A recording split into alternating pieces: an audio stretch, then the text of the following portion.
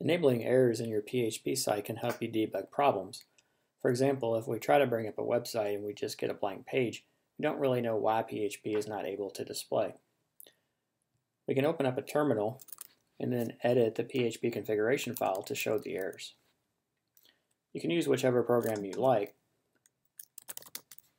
If you want an experience like Notepad, you can use gedit.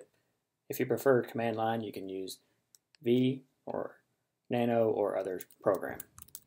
The file we want to edit is in the Etsy directory, the PHP folder, under the version, and then under Apache. You'll find a file called php.ini.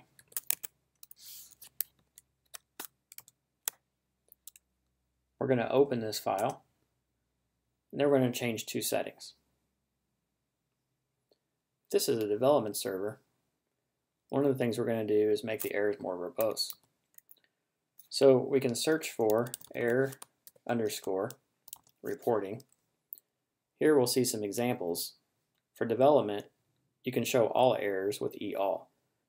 In production, you may not want to show warnings.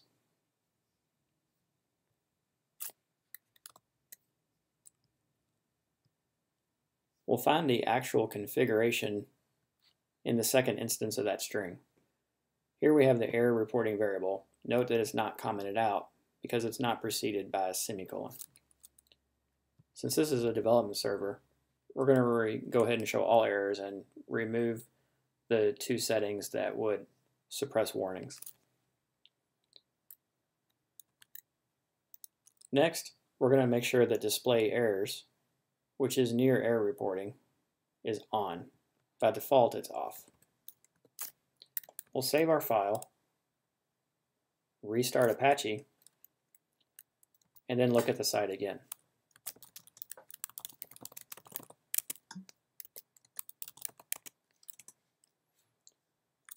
With Apache restarted, we go back to the site and browse the page again, and then we can start to see errors.